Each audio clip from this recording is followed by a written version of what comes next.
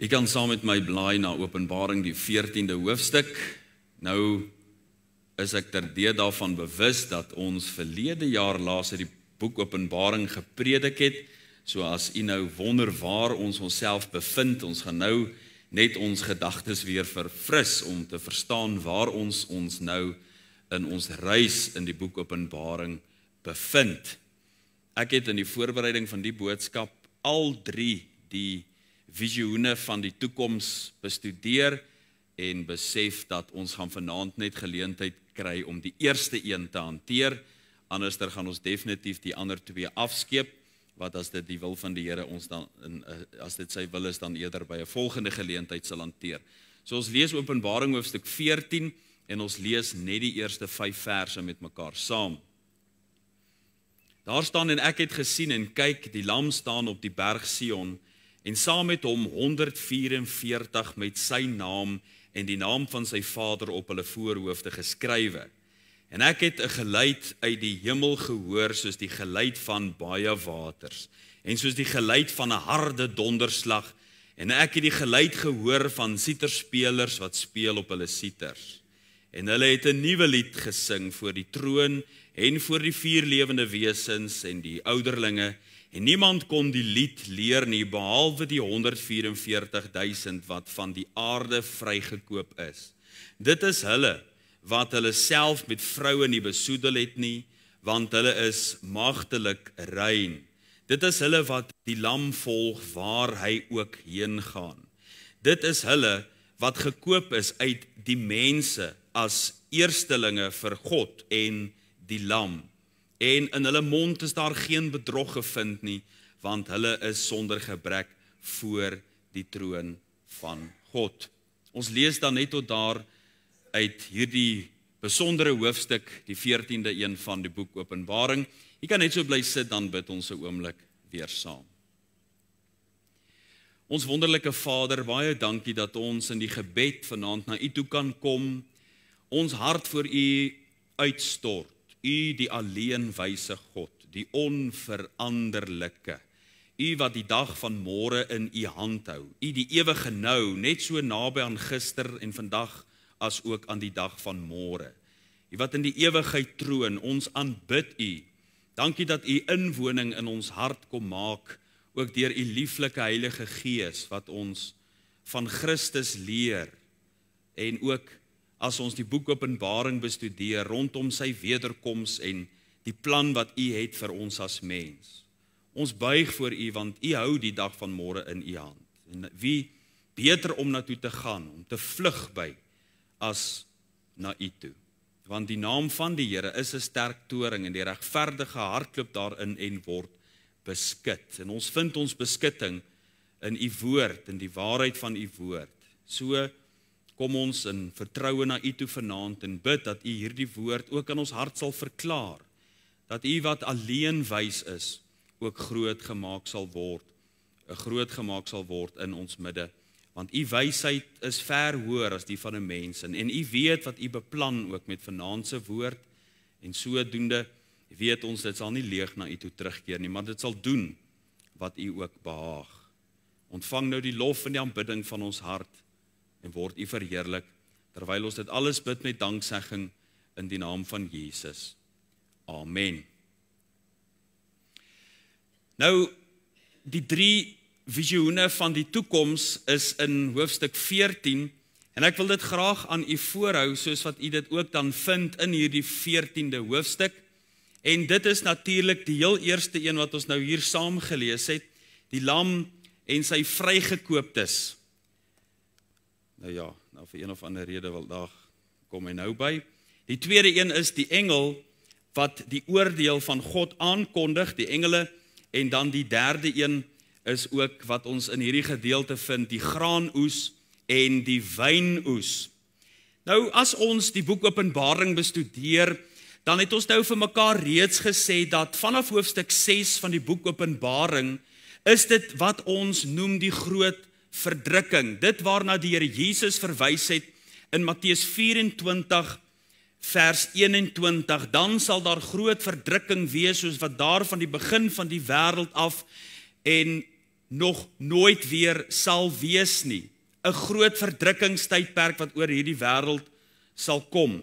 Openbaring hoofstuk 4 en 5 is 'n wonderlike beskrywing van die kinders van die Here wat in die hemel opgeneem is. En dit wat daar beleef en gesien gaan word. En nou moet u nie Openbaring hoofstuk 5 vanaand uit die oog verloor nie, want hierdie visioen wat ons hiervan gelees het, het betrekking op dit wat in hoofstuk 5 ook gebeur.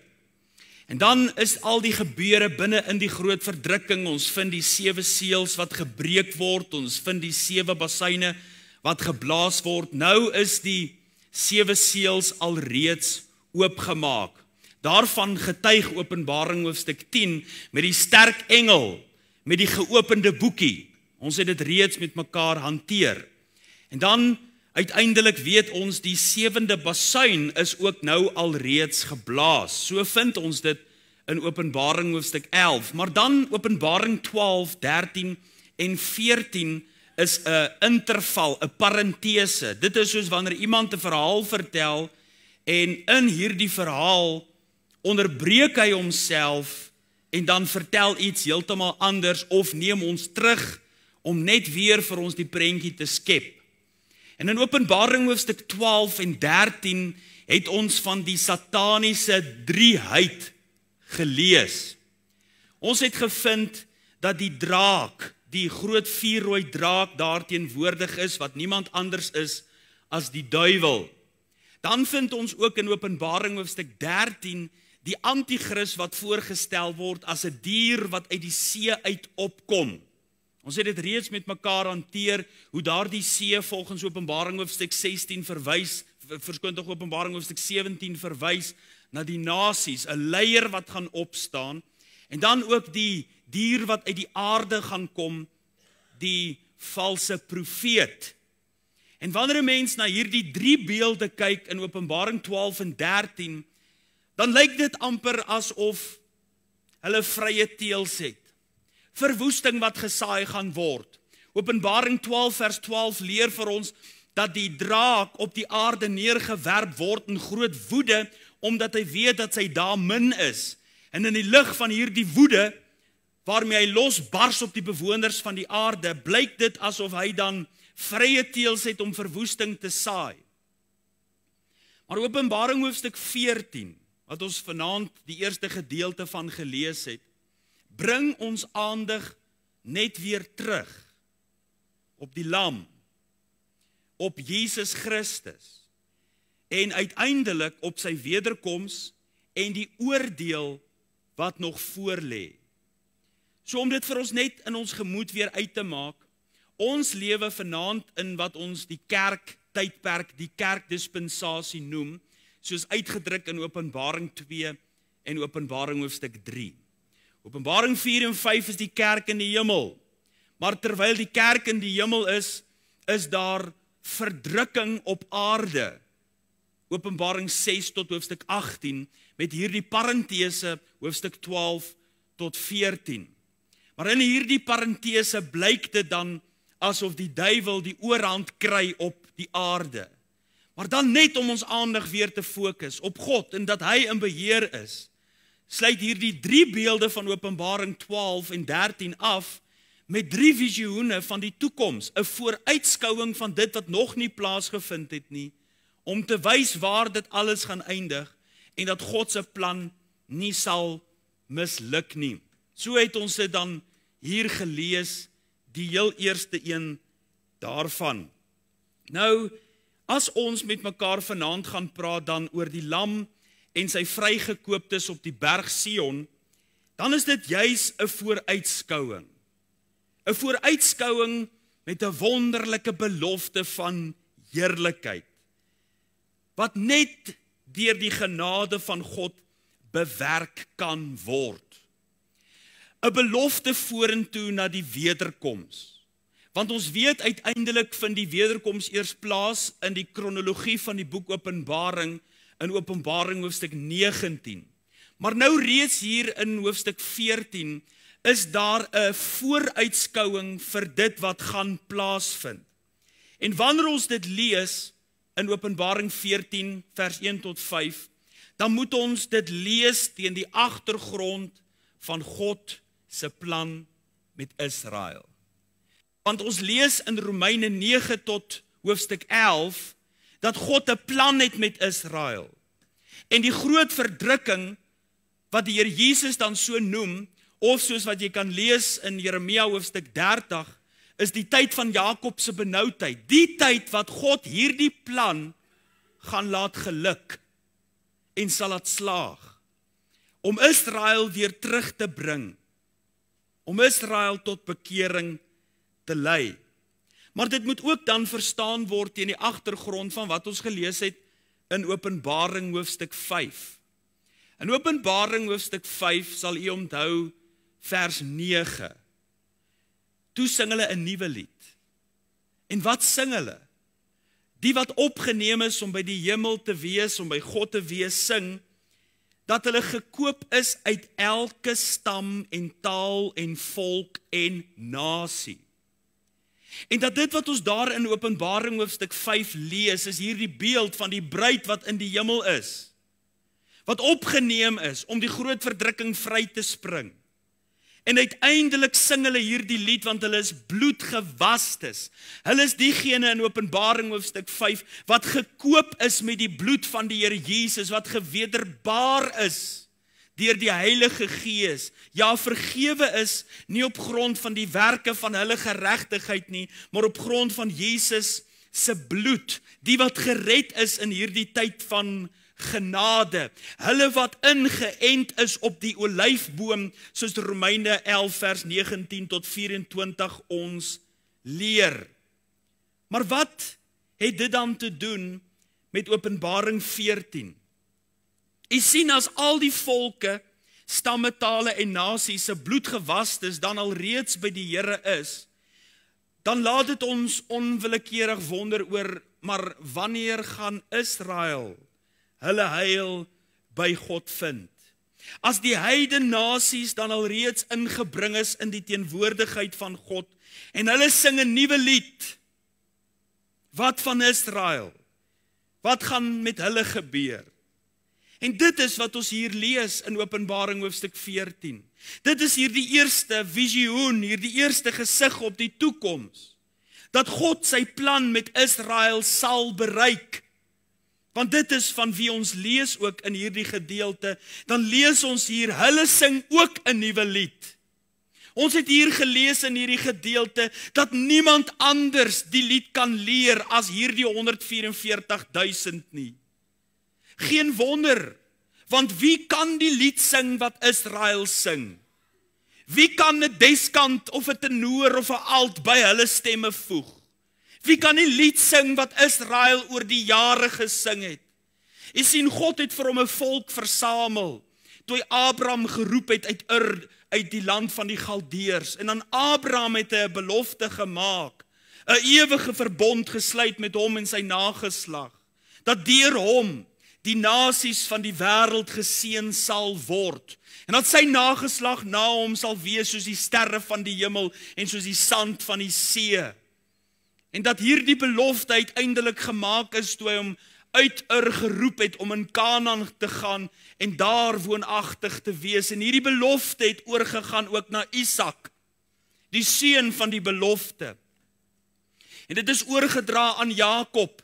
En ons ken die geskiedenis hoe Jakob met God geworstel het en uiteindelik sy naam verander is na Israel. En hoe Israel 'n magtige nasie geword het, toe Josef uiteindelik in Egipte land, toe hy daarheen verkoop is en daar aangestel is en Israel gered het en hoe sy broers teruggekom het, die kinders van Jakob, die kinders van Israel.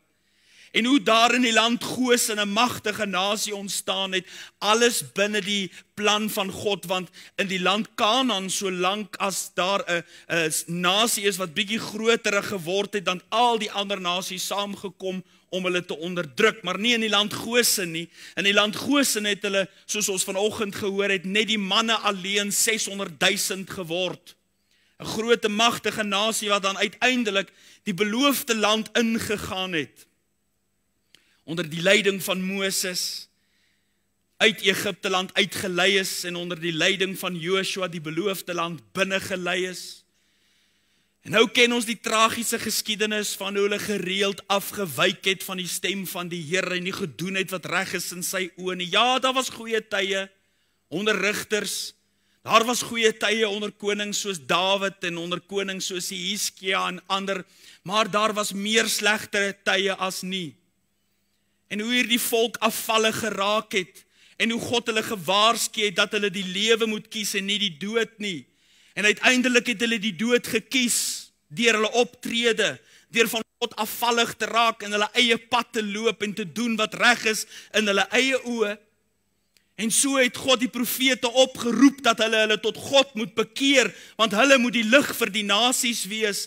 Hulle moet hierdie lig wees wat die wêreld kan sien, dat daar 'n God in die hemel is en hy doen magtige dade deur Israel. Maar God het meer 'n probleem met hulle gehad, omdat hulle nie gedoen het wat reg was nie, en so skape hulle eie pad geloop het, en so het God hulle uiteindelik in ballingskap laat wegvoer. En die profete het geroep dat hulle tot God moet bekeer, maar helaas hulle het nie geluister nie. Ons sien hoe die profete roep en sê, kom nou en laat ons die saak uitmaak, al was julle sonde soos karlaken, dit sal word soos wol, al was dit rooi soos purper, dit sal wit word soos sneeu, die uitnodiging wat al ewig na hulle kant toe gekom het, maar hulle het hulle hart verhard teen die roepstem van God. En so, na 70 jaar in ballingskap, het God hulle weer teruggebring na hulle land toe, maar dan het die profete gesê, dat daar 'n ander herder na hulle gestuur sal word. 'n Herder na die hart van God. En die belofte van die Messias het weer opgevlam in hulle hart, dat daar vir hulle 'n verlosser sal kom. En uiteindelik het dit net so gebeur. Die verlosser het na hulle toe gekom. Hy het gekom as sy eie mense, sê Johannes, het hom nie aangeneem nie. Dis hulle wat geroep het, weg met hom, kruisig hom, kruisig hom. En die tragiese verhaal van wat ons vind in die Bybel, dat 'n volk God verstoot het en gesê het, laat sy bloed op ons en op ons kinders kom. Dit het so gebeur. U ken die geskiedenis van 70 na Christus, toe die tempel verwoes is deur die Romeine. En so is die lote uit die olyfboom geruk. En daar is ander lote ingeënt. En nou laat dit ons die vraag, maar wat van Israel se heil? Terwyl hulle vanaand nog hulle eie kop volg, wat gaan met hulle gebeur? Het God dan nie 'n plan met hulle nie? Het die klei in die hand van die pottebakker dan op so 'n manier misluk, dat dit finaal verby is met Israel? Dis wat ons dan hier lees in ons gedeelte, dat God het nog 'n plan met Israel. Jy sien, want ons lees in Romeine 11 vers 25 en 27, want ek wil nie hê, broeders, dat julle hierdie verborgenheid nie moet weet nie, sodat julle nie eie wys mag wees nie, dat die verharding ten dele oor Israel gekom het, totdat die volheid van die heidene ingegaan het, en so sal die hele Israel gered word, soos geskrywe is, die verlosser sal uit Sion kom, en sal die goddeloosheid van Jakob afwend. En dit sal van my kant die verbond met hulle, as ek hulle sondes wegneem. Let op hierdie woorde wat in Romeine 11 vers 25 tot 27 staan. Wanneer ons dan in vers 26 vind, die verlosser sal uit Sion kom en sal die goddeloosheid van Jakob afwend. Dis Openbaring 14 vers 1 tot 5. Dit is die vervulling van wat Paulus hier in Romeine 11 gesê het. Want wanneer ons Openbaring 14 vers 1 tot 5 bestudeer, dan is daar sekere woorde wat van belang is, want ons lees in vers 11, vers 1, en ek het gesien en kyk, die lam staan op die berg Sion. Dit is wat in Romeine 11 staan. Kom ons hanteer dit dan vanaand, as ons na hierdie eerste gesig kyk. Om dit te verstaan, gaan ons kyk na die lam, na die berg Sion en na die vrygekooptes. Vers 1 begin dan met die woorde: En ek het gesien en kyk die lam. Hierdie woorde vat ons onmiddellik terug na Genesis. Na Genesis 22 vers 7 tot 8, toe Isak vir sy pa vra: Hier is die hout en die vuur, maar waar is die lam vir 'n brandoffer? En Abraham antwoord: God sal vir homself die lam vir 'n brandoffer voorsien, my seun. En dan spring ons na die Nuwe Testament toe, Johannes die Doper, wanneer hy uiteindelik in Johannes 1 vers 29 die groot vraagstuk van Abraham antwoord. Wanneer hy gesê het, God sal self 'n lam voorsien, dan sê Johannes, daar is die lam van God, wat die sondes van die wêreld wegneem. Toe hy die Here Jesus gesien het. Nou sien Johannes hier die lam in hierdie eerste visioen. Jy sien, wanneer ons Jesus se benaminge in die Bybel bestudeer, dan sien ons hy word baie name gegee. Hy word die hoëpriester genoem, die goeie herder, die bruidegom, die brood van die lewe, die ware God, die ek is, Immanuel, Alpha en Omega, die woord van lewe, die woord, die seun van die mens, die seun van God, die vredevors, die lig van die wêreld, die koning van die konings en die Here van die Here, die regter, die heilige een, die hoof van die kerk, die eerste verhewe bo die hele skepping, die hoeksteen, die weg, die waarheid en die lewe, die wynstok, die verlosser, die opstanding en die lewe, die rots en die middelaar, maar wanneer daar na hom verwys word as lam, dan bring dit elke een se gedagtes onmiddellik terug na Genesis 22.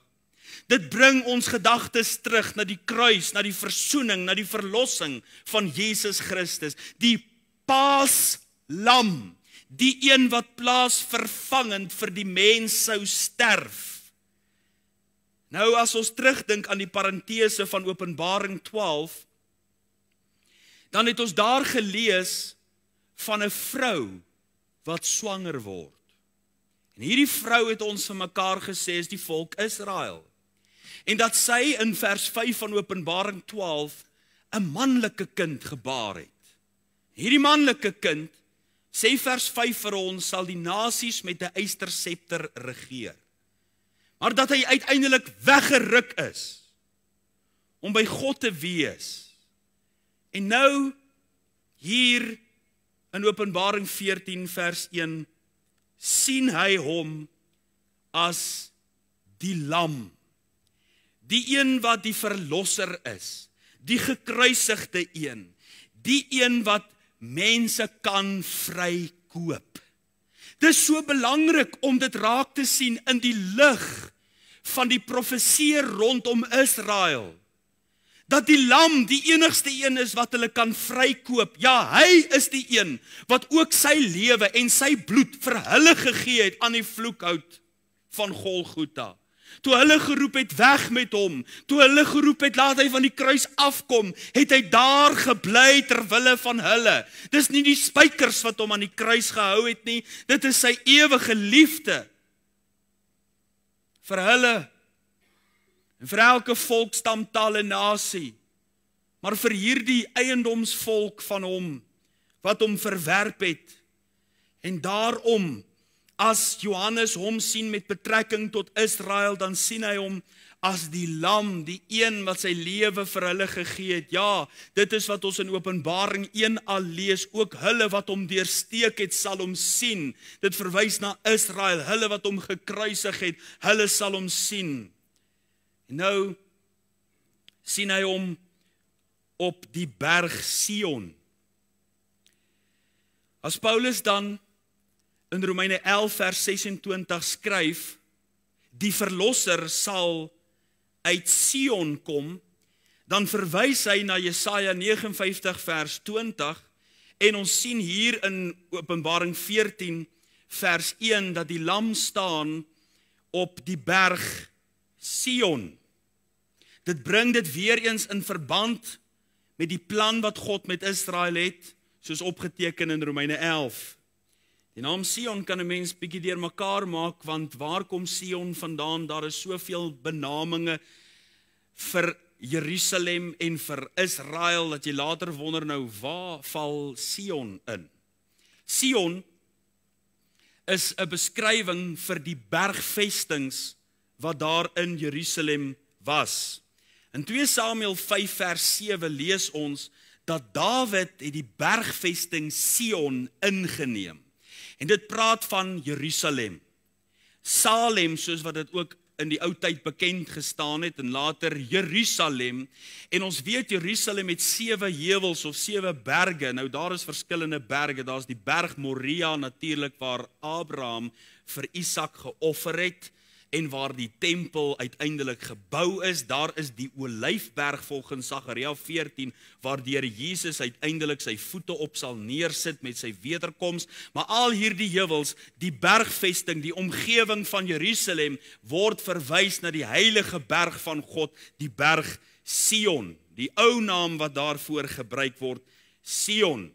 Dis hierdie plek wat ons dan ook van lees in die Messiaanse Psalm, in Psalm 2 vers 6, ek tog het my koning gesalf oor Sion, my heilige berg. Dit praat van Jerusalem, die plek waar God gekies het dat sy naam daar moet woon, die heilige berg Sion. Want dit is op daardie heuweltoppe waar die profesie in vervulling gaan. Dit was op een so heuwel dat Jesus sy lewe afgelê het, Golgotha, die plek van die hoofskedel. En uiteindelik sal hy weer daar terugkeer op die heuwels in Jerusalem, op die Olyfberg. En dit is die profeet Micha, in Micha 4 vers 7, wat dan uiteindelik ook profeteer rondom die herstel van Israel. Wanneer ons lees in Micha 4 vers 7, dan sal ek die wat krepeel was, tot 'n oorblyfsel maak, en wat ver verwyderd was tot 'n magtige nasie, en die Here sal koning wees oor hulle op die berg Sion, van nou af tot in ewigheid. U sien hierdie profesie rondom die herstel van Israel, die oorblyfsel wat gered gaan word, soos wat ons gelees het ook in Romeine 11, dat die volk Israel gered sal word, en dan uiteindelik hier, in Openbaring 14 sien ons hierdie vooruitskouing van die toekoms, dat God sy plan met Israel sal bereik. Hy sien die lam op die berg Sion, as 'n verwysing na Jerusalem. Maar dan weet ons, dat wanneer ons hier in Openbaring 14 lees, dat hierdie berg Sion verwys na die hemelse berg Sion. Jy sien, want dit wat ons op aarde kry is maar 'n afdruksel van die oorspronklike. Daar is 'n teenwoordige by God, wanneer ons dan lees in Hebreërs 12 vers 22, maar julle het gekom by die berg Sion, en die stad van die lewende God, die hemelse Jerusalem, en 10.000 engele. Want ons weet dat wanneer Johannes hierdie visioen sien, dan sien hy wat in die hemel gebeur. Want soos in Openbaring hoofstuk 5, wat het ons daar gelees, toe die volke, die stamme, die tale en die nasies voor God se troon is, toe was daar 'n troon, en 'n lam wat in die middel van die troon opgestaan het, soos Johannes dit gesien het. En rondom hierdie troon was daar 4 lewende wesens. En by die 4 lewende wesens, nog rondom hierdie troon, was daar 24 kleiner trone met 24 ouderlinge op. Dit sê vir ons, die kerk, die bruid, is in die teenwoordigheid van God. Maar nou hier, lees ons dit ook. Ons lees ook, dat hulle in die teenwoordigheid van God is. Let op vers 3 wat ons gelees het. En hulle het 'n nuwe lied gesing voor die troon, en voor die 4 lewende wesens en die ouderlinge, en niemand kon die lied leer nie, behalwe die 144.000 wat van die aarde vrygekoop is. Weereens, voor die troon, die 24 ouderlinge is daar, die 4 lewende wesens. Hierdie praat van die berg Sion, hy sien Israel by God. Hierdie vooruitskouing is 'n blye bemoediging, die waarmaking van 'n belofte, dat hy sien die volk Israel by God. En jy sien, dit is wat ons vir mekaar gesê het. In hierdie hele toneel, wat die boek Openbaring vir ons voorhou, moet ons nie God se plan uit die oog verloor nie. Dit lyk asof hier geweldige dinge gebeur, ja, en dit gebeur, daar is bassyne wat blaas en oordele, daar is drake, daar is beelde, diere wat uit die see en uit die aarde uit opkom, maar uiteindelik moet ons deur dit alles kyk, om God se plan raak te sien, want God bly getrou.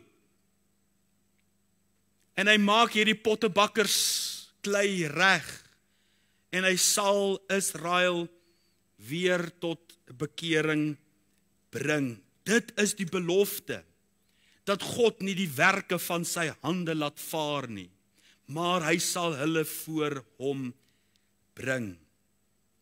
Maar dan sien ons die vrygekooptes. Dit is nou hierdie 144.000 waarvan ons hier lees. Ons het reeds in Openbaring hoofstuk 7 met hulle kennis gemaak, en daar in Openbaring hoofstuk 7 het ons gelees, dat hulle uit al die stamme van Israel kom. Vers 4 van Openbaring 7. En ek het die getal van die verseeldes gehoor, 144.000 verseeldes uit al die stamme van die kinders van Israel. Hierdie 144.000 is verteenwoordigend van die volk Israel en die bekeerlinge wat ook daar sal weens hulle arbeid. Want in Openbaring hoofstuk 7 is hulle aangestel as evangeliste en hulle gaan die evangelie verkondig en daar gaan baie wees wat tot bekering kom. Nou is dit so, hierdie 144.000 het mense se verbeelding al oor die jare aangegryp. En elke sekte probeer een of ander hou vas op hierdie 144.000 kry, om te sê, maar hulle is nou die 144.000. En is eintlik tragies dat hulle dit wil doen, want hierdie 144.000 is net manspersone. En as een of ander sekte wil sê, maar dis net hulle, en dis die enigstes wat gered sal word, dan sê hulle eintlik daardeur dat geen vrou gered sal word nie. Jy sien, hierdie 144.000 is evangeliste, maar hulle is ook sprekend en verteenwoordigend van die stamme van Israel, want dit is wat ons in Openbaring hoofstuk 7 lees, dat hulle versamel is uit Israel, verseeldes, maar hulle is nie die enigstes wat gered gaan word uit die volk Israel nie. Daar gaan baie ander wees wie se oë oopgaan. Dit is wat ons dan gelees het in Openbaring 12, wanneer die draak op die aarde uitgegiet word, dan gaan hy jag maak op die vrou wat die kind gebaar het, omdat hy weet dat sy daar min is. Hy gaan Israel vervolg in hierdie groot verdrukkingstydperk. Daarom word dit die tyd van Jakob se benoudheid genoem. Jakob is Israel. Die tyd van Israel se verdrukking. Maar dan hierdie 144.000 het besondere lewens gelewe, nadat hulle ook verseël is deur die Heilige Gees, soos wat ons gelees het in Openbaring hoofstuk 7. Maar uiteindelik val die klem nie so seer op hoe wonderlik hulle is nie. Dis reg om te bestudeer hoe wonderlik hulle is en wat hulle alles gedoen het. Maar as dit gelees word teen die agtergrond van God se plan, dan maak dit vir ons sin, dat God deur hierdie mense se lewens wil illustreer, dat hy sy doel met Israel bereik het. Ek noem vir die 6 kenmerke van hierdie 144.000, as verteenwoordigend van Israel se redding. Hulle is van die aarde af vrygekoop, het ons in vers 3 gelees, van die aarde vrygekoop is, in vers 4, dit is hulle wat gekoop is uit die mense as eersteling vir God en die lam. Dis hulle wat gekoop is. Dit praat nou van eiendomsreg wat op hulle verkry is. Dit is Johannes wat ons dan lees, soos wat ons nou vir u gesê het. Hy het na sy eiendom gekom, sy eie mense, maar nou is hulle ook gekoop. Dit is hulle wat nie gekoop wou word nie. Dis hulle wat hom verwerp het. Dis hulle wat hom verstoot het, maar nou uiteindelik hulle wat hom deursteek het, word nou gered. God bring hierdie nasie tot inkeer en hy koop hulle ook met sy kosbare bloed, vrygekoop is. Dit praat ook van die feit dat hulle dan wegneem om by hom te wees in sy teenwoordigheid en net die wat gered is kan so in sy teenwoordigheid verkeer in die lof en die aanbidding en die prysiging wat daar is in die hemel. Die tweede is dat hulle is getrou, en dit wys vir ons weer op Jesus wat sy doel met Israel bereik het. Want dit is hierdie wat deur die groot verdrukking getrou gebly het. Wie is Israel as ons aan hulle dink? Hierdie ontroue volk. Hierdie volk wat, as jy die boek Rigters lees, jy skoon depressief wil raak, oor die feit dat hulle net nie by die Here wil bly nie. In al hulle ontrouheid sal God hulle uiteindelik bring tot bekering, en dan vind ons hulle getrou voor die aangesig van God. Want God het nie sy belofte aan Abraham vergeet nie. Al word mense ontrou, God bly getrou. En so bereik hy sy doel met Israel. Wat is die volgende wat ons sien? Wel, ons het hier gelees dat hulle is moreel en sedelik rein. Hulle het hulle nie besmet nie. Dis wat ons hier gelees het. Hulle is maagdelik rein. Hulle het hulle nie besoedel met vroumense nie.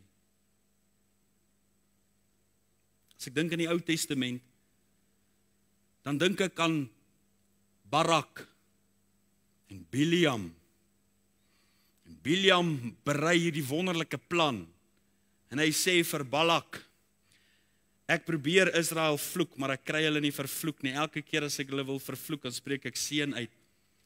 Maar, daar's 'n plan wat ons kan maak om Israel af te trek. Daar's 'n plan wat ons kan berei om Israel teen God te laat sondig. Wat is die plan? Die plan is eenvoudig. Kom ons voer Moabitiese vroue onder hulle in. En dis presies wat gebeur het. Israel kon hulle self nie help nie. Hulle het met hierdie Moabitiese vroue getrou en hulle self verontreinig, en God het 'n groot slagting onder hulle gebring. En so het hulle self besoedel. Maar nou, hier in Openbaring hoofstuk 14, vind ons dat God hierdie ontroue volk, hierdie volk wat afkerig teenoor hom is, rein gemaak het. 'n Volk wat dikwels geestelike egbreek teenoor hom gepleeg het, soos Jakobus 4 vers 4 ons ook leer van geestelike egbreek, van mense wat afvallig teen God raak en uiteindelik hier sedelik rein. Dis wonderlik dat hulle mooi morele lewens gelei het, maar die wonderlikheid daarin is, as ons dit verstaan teen die plan van God, dat hy hierdie volk wat so afvallig geraak het, om agter vreemde gode aan te loop, uiteindelik by die plek kon bring, dat hulle moreel en sedelik rein is. En dan die vierde wat ons vind, ons sien hulle is vrygekoop van die aarde af, hulle is getrou, hulle is moreel en sedelik rein, maar die vierde wat ons hier gelees het, is dat hulle volg Jesus, waar ook al hy gaan, het ons in vers 4 gelees. Wag nou so 'n bietjie, is dit nie die volk wat Jesus verwerp het nie? Dis nou, wanneer ons dit hier lees, dan is dit kompleet asof dit vir ons sê, hulle wil nooit weer uit Jesus se teenwoordigheid uitbeweeg nie. Hulle wil nooit weer van Jesus afgesny wees nie. Hulle wil nooit weer so skape hulle eie pad loop en hulle eie kop volg. Dat hulle in ballingskap weggevoer was, soos wat dit met hulle gereeld gebeur het. Dat hulle vreemdelinge en bywoners onder die nasies geword het. Hulle volg Jesus oral waar hy gaan. Hulle wil hom nooit weer uit die oog verloor nie. Kyk hoe het God sy plan met Israel suksesvol voltooi. Hulle is by hom. Hulle sal vir hom 'n volk wees en hy sal vir hulle 'n God wees. Hulle wil net loop waar hy loop. Dit is vers 4. Dit is hulle wat die lam volg waar hy ook heen gaan. En dan in vers 5 het ons nog iets gelees van wat hulle doen. Hulle praat altyd die waarheid. In hulle mond is daar geen bedrog nie, het ons in vers 5 gelees. Dit herinner my weer aan die volk Israel in Johannes hoofstuk 8, toe die fariseërs daar om die Here Jesus gestaan het, en hy hulle by geleentheid ook aangespreek het as addergeslag, en toe hulle gesê het, maar hulle is die kinders van Abraham, en die Here Jesus vir hulle gesê het, dat ek kan uit die klippe kinders van Abraham maak, waarop hy dan vir hulle gesê het in vers 44, julle het die duiwel as vader, en die begeertes van julle vader wil julle doen, en dan sê die Here Jesus, die duiwel is die vader van die leuns, en wanneer hy leuntaal praat, praat hy uit homself uit, omdat hy die vader van die leuns is. Maar nou, nadat die Here Jesus na hulle verwys het, as kinders van die duiwel, wat die leuns van die duiwel volg, en wat in sy leuen lewe, sê hy nou van hulle, dat hulle praat die waarheid. God het sy plan met Israel bereik. En dan die laaste wat ons van hulle lees, is ook in vers 5, en in hulle mond is daar geen bedrog gevind nie, want hulle is sonder gebrek voor die troon van God. Hulle is sonder gebrek. Hulle is rein, hulle is reg, hulle is voor sy troon. 'n lieflike voorwerp tot eer van God. Sonder gebrek, praat van sonder skete, sonder gebrek. Hulle is opreg voor hom in vrede. Dis die plek waarna toe God Israel uiteindelik gaan lei. Vanaand, my vriende, is hulle nog verblind. Die sluier is nog oor hulle oë. Hulle is nog uitgeruk uit die olyfboom. En die verharding het vir ons voordeel gebring, sê Romeine 11. Maar daar sal 'n dag aanbreek, wanneer God sy plan met Israel bereik. En dat hulle herstel word, want God misluk nooit nie. Jy weet, terwyl ek dit bestudeer het en weer opnuut daarna gekyk het, het dit vir my soveel hoop gegee as kind van die Here. Dat dit wat ons in Filippense 1 vers 6 lees, die waarheid is, dat die goeie werk wat God in ons begin het, sal hy volëindig. Want dit wat hy doen, dit voltooi hy. Dit wat hy aanraak, bring hy tot sukses. En uiteindelik met die heidene nasies, as hy ons inbring, in Openbaring hoofstuk 5, en uiteindelik die vooruitskouing van Openbaring hoofstuk 14, dat hy sy plan met Israel ook sal bereik. God laat vaar nie die werke van sy hande nie. Hy doen wat hy gesê het, hy sal doen. Hy is 'n Vader wat in die hemel is, en hy versorg, en hy koester, en hy vertroos. Al lyk dit op die oog af, asof Israel verwerp is, asof daar geen hoop vir Israel meer is nie. God sal hulle terugbring. Dit leer ons iets van God, wie hy is en wat hy doen. Hy word nie moeg of mat nie. Daar is geen deurgronding van sy verstand nie. Ja, die jong mense word moeg en mat, maar die Here is 'n ewige rots waarop gereken kan word. En dit wat hy gesê het hy sal doen, dit sal hy doen. En die eerste visioen van die toekoms wys vir ons dat God sy plan sal bereik. Kom ons bid saam. Hemelse Vader, baie dankie vir u woord. Ag Here, en ons bid vir die vrede van Jerusalem. Ons bid vir die redding en die inkeer van Israel. Terwyl ons begenadigdes van die Here is, wil ons onsself nie verhef en dink ons is iets as ons niks is nie. Ons is genade gebied om ingeënt te word in die olyfboom. Maar Here, net so maklik as wat Israel uitgebreek is, net so maklik kan u 'n einde bring aan genade vir die nasies. Maar Here, ons dank u dat u genade daar is, totdat die getal van die heidene ingebring is. Ja, Here Jesus, soos u ook gesê het in Johannes 10, daar is skape van 'n ander kraal wat nog ingebring moet word. Dankie Here dat u nog vanaand onder ons die evangelie verkondig, dat daar nog redding vir die nasies is. Maar Here, ons dank u ook dat u plan met Israel sal volbring. Dankie dat u hulle nie aan hulle eie lot sal oorlaat, maar dat u hulle ook redding sal bied aan die einde van die dae. En met hierdie vooruitskouing op die wederkoms, ons sien, soos Johannes gesien het, die lam op die berg Sion, en Israel is by u. Dankie dat ons hierdie beloftes het om aan vas te hou, dat u die goeie werk wat u begin het, ook in ons, sal volëindig, sal volbring. U sal ons nie opgee as 'n bad case of 'n bad job nie. U sal U plan in ons lewe bereik. Dankie dat ons U daarvoor kan vashou en vertrou. In Jesus se naam. Amen.